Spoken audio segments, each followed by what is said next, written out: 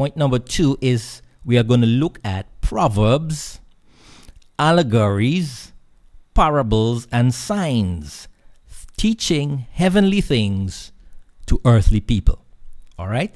Teaching heavenly things to earthly people. And our text there are John 16:25, Mark 4:11.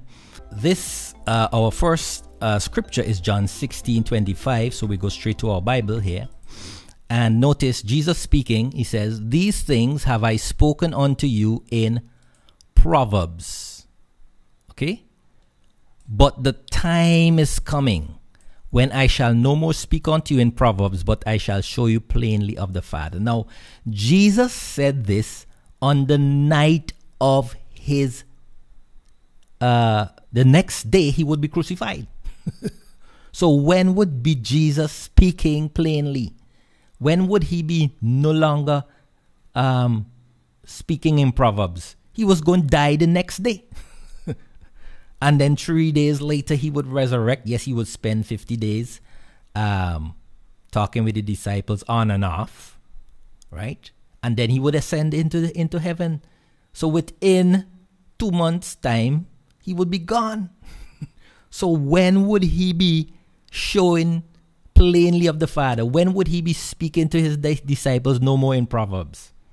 It had to be when he was in heaven, after he had ascended into heaven.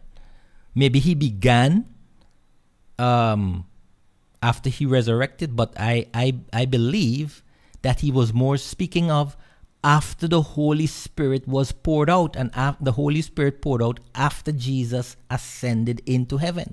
The reason why I say that is that in John 16, Jesus was talking about also the coming of the Holy Spirit. Look at verse 13. "Howbeit when he, the Spirit of truth, is come, he will guide you into all truth." Isn't that the same as saying he shall speak no more in Proverbs, but in plainly? He will teach you plainly. "Whatsoever he shall hear, that shall he speak. He will show you things to come." Right?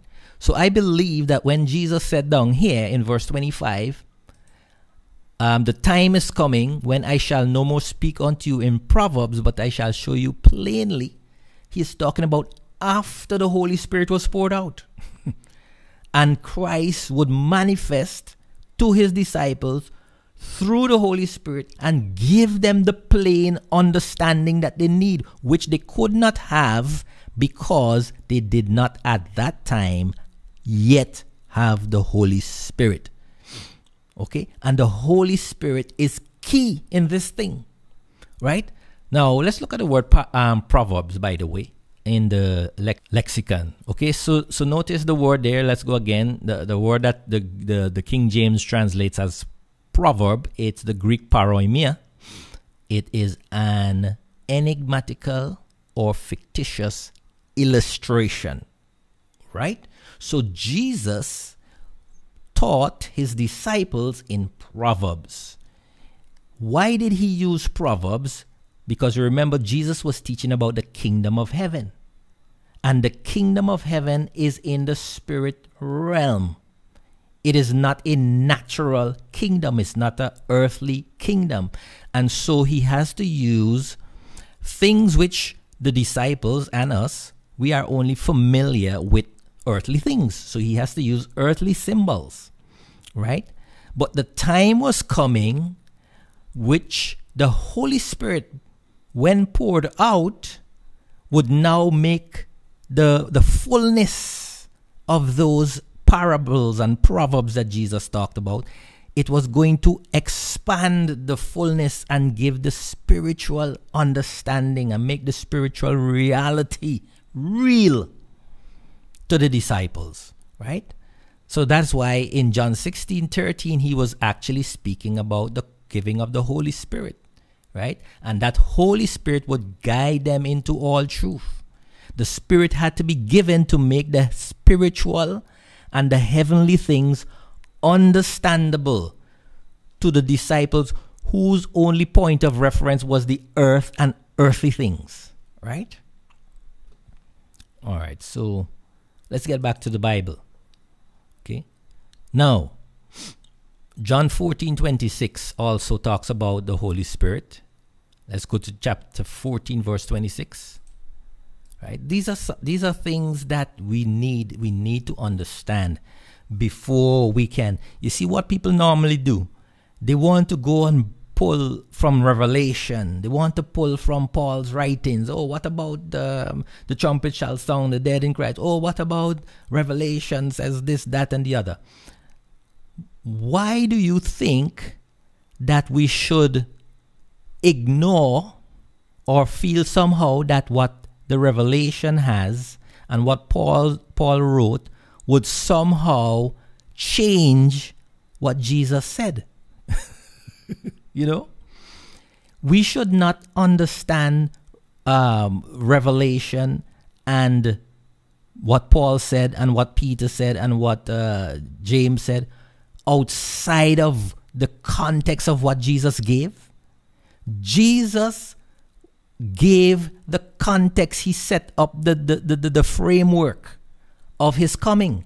He said to whom that coming would be. He said when that coming would be, and he said where that coming would be. Now we should now understand Revelation in that context that Jesus gave. We should understand Paul's writings in the context that Jesus gave. We should understand Peter's writings. We talked about the heavens shall be dissolved and the elements burned up in the context of what Jesus said, not outside of the context of what Jesus said. Okay? But anyway, so this is why it's important. It's important to look at what we are looking at here. So John 14:26, look what Jesus says. But the Comforter, which is the Holy Ghost, whom the Father will send in my name, he shall teach you all things and bring all things to your remembrance. Now, what were these all things that would be brought to the remembrance of the disciples? The very proverbs and parables that Jesus taught. Right? And when they are brought to their remembrance now, with the illumination of the Holy Spirit, their minds now are equipped to grasp the spiritual reality of the parable and of the proverb and of the allegory, especially of the allegory of Jesus' ascension into the cloud out of the sight. Okay? Now, and here again, I want to impress on our minds what was the situation excuse me. What was the situation before the Holy Spirit and what was the situation after the Holy Spirit? Okay? So before the Holy Spirit, let's go back to Acts chapter 1. Okay? Acts chapter 1, let's go back there and look at the situation of the disciples before the Holy Spirit was poured out. Okay? Acts chapter 1 verse 7. Now Jesus said unto them, verse 6, Verse 6, when they therefore were come together, they asked of Jesus, saying, Lord, wilt thou at this time restore again the kingdom to Israel? Good. Now look at Jesus' answer. And he said unto them, it is not for you to know the times or the seasons which the Father had put in his own power. Okay? But he goes on to say, but you shall receive power after that the Holy Ghost is come upon you, and you shall be witnesses unto me both in Jerusalem, in all Judea, in Samaria, and to the uttermost part of the land. Actually, this word earth there is land. Okay? So, but let's go back up here. So notice Jesus told them at that time, this is before the day of Pentecost. This is before the Holy Spirit was poured out. He said to them, look, it is not for you to know the times or seasons. You have to wait until you receive power from the Holy Ghost or the Holy Spirit, right? Now, look at this. So that's before the Holy Spirit was poured out. Notice, because he says clearly here, you shall receive power after that the Holy Spirit is come upon you. So we know for sure that Jesus is saying at that time, the Holy Spirit had not yet come upon his disciples. The day of Pentecost had not yet arrived. And at that time, he said, it is not for them to know the times or the seasons. Now, Look at this. This is going to blow you out of your seat. I tell you, you never heard it like this anywhere. Let's go to 1 Thessalonians 5 and look at verses 1 and 2, okay? 1 Thessalonians 5, look at verse 1 and 2. But this is Paul writing now. And Paul is now writing this approximately about 30 to 35, 20 to 25 years. 25 to 30 years after Pentecost. Okay? Look at what Paul says now. But of the times and the seasons, brethren, notice times and seasons. Good? Let's just jump back here. Let's just jump back to Acts chapter 1 verse 7. It is not for you to know the times or the seasons, right? That's what Jesus told them before the Holy Spirit was poured out. Good? Now, look what Paul says.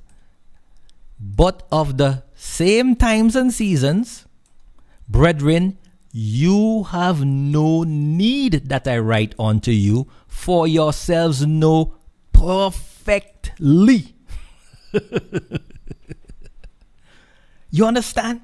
What made the difference?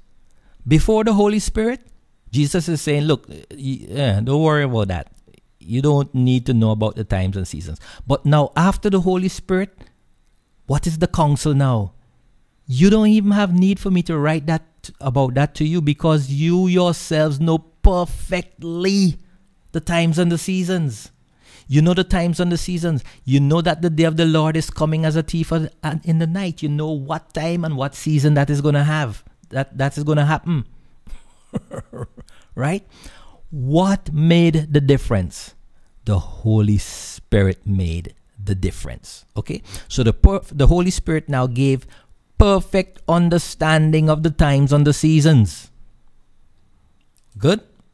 Now, so the Holy Spirit gave the perfect understanding of the Proverbs, the allegories, the parables, the signs that Jesus used in his teaching ministry. Okay?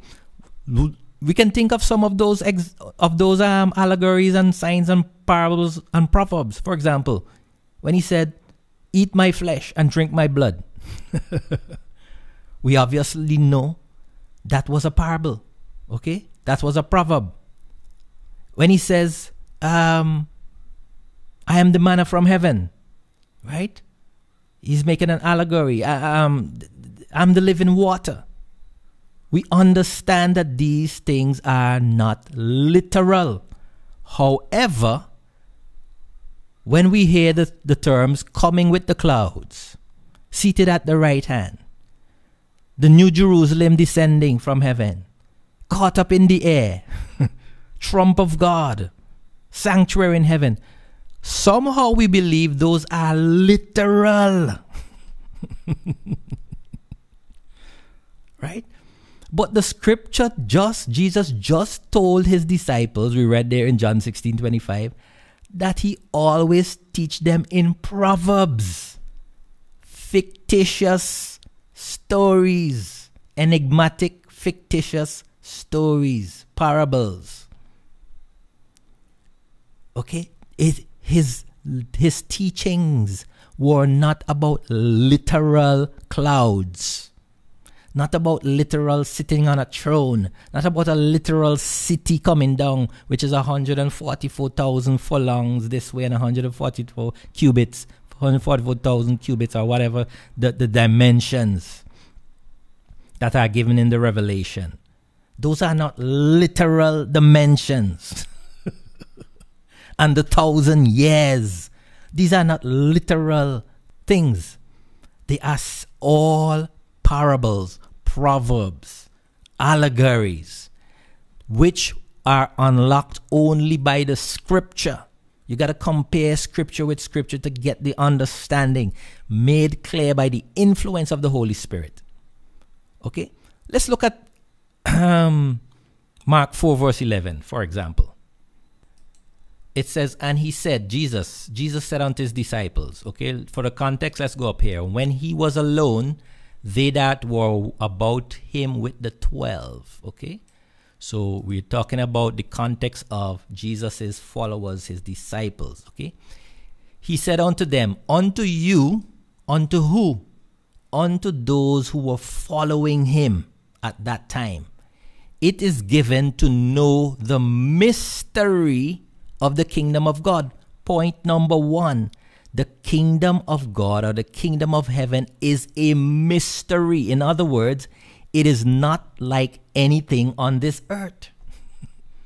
There is no single earthly comparison that we could make, or that Jesus could have made, to describe the kingdom of heaven. Because notice sometimes you say the kingdom of heaven is like a tree. The kingdom of heaven is like this. The kingdom of heaven is like that. The kingdom of heaven is like a pearl. The kingdom of heaven is like treasure. Right? He has to use all of these things. So even though he's using earthly things to explain the kingdom of heaven is completely unlike any of those things. That's why you cannot really stretch a parable too much. You cannot read into too much of a parable, right? So notice, the kingdom of God is a mystery. Good? He says, but unto them that are without.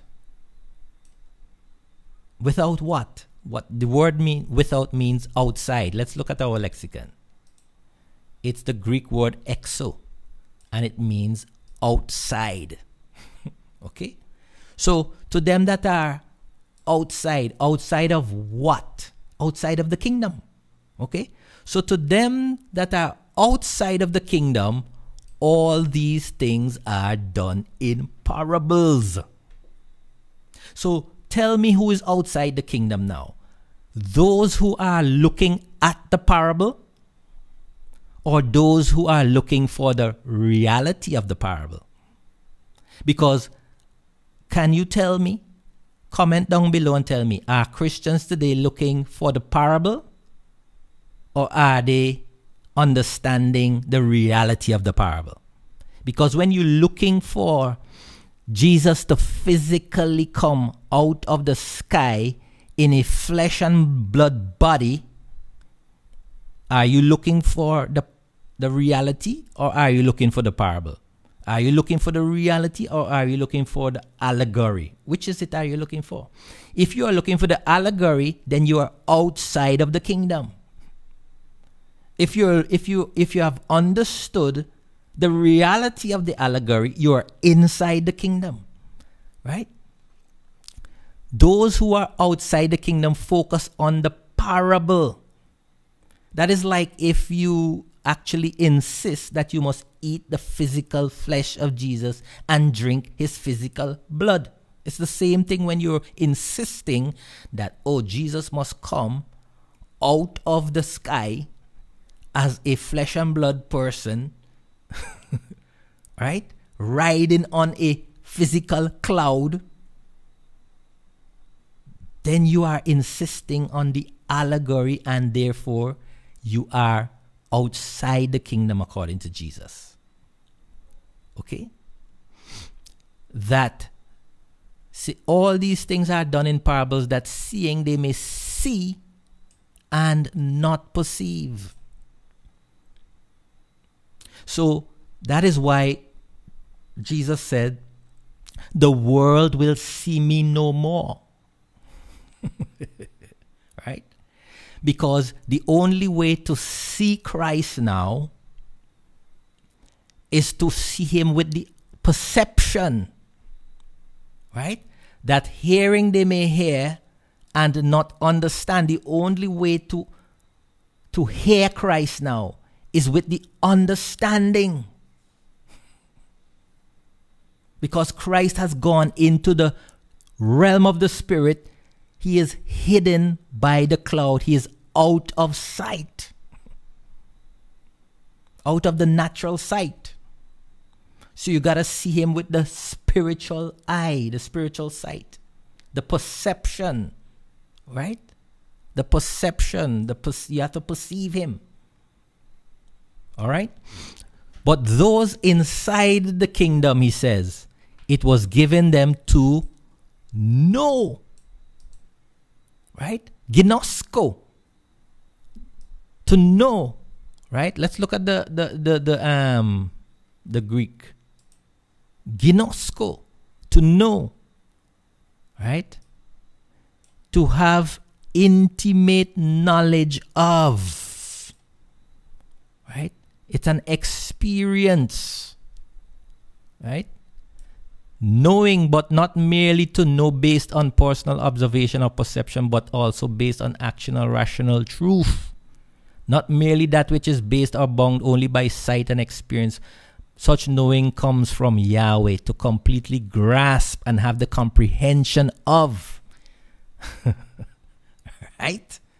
That is why Jesus said to his disciples, when the Holy Spirit comes, he will lead you into all truth, not some truth, not partially, not partial truth. The disciples, the apostles, had all truth, and that truth was Christ. They understood who Christ really was. And by understanding who Christ really was, they understood who they really were. And that is something that I will deal with coming up, in a study coming up. Right? So those inside would know the mystery of the kingdom of God. But those outside, they will only be talking about the parable. Right? They will be talking about the cloud in heaven. They were talking about seated at the right hand. They were talking about sanctuary in heaven. They were talking about most holy place and holy place. They'll be talking about a physical structure coming down out of the sky and landing on the earth. They will be talking about a physical new earth made new. Right? All of these things are parables and proverbs. Right? Scripture must be used to interpret these allegories, these parables, these signs. All right? So let's move on to, let me just wrap that point up, right? That the Holy Spirit was needed to give the understanding of the allegory of Christ ascending into heaven in the cloud out of sight.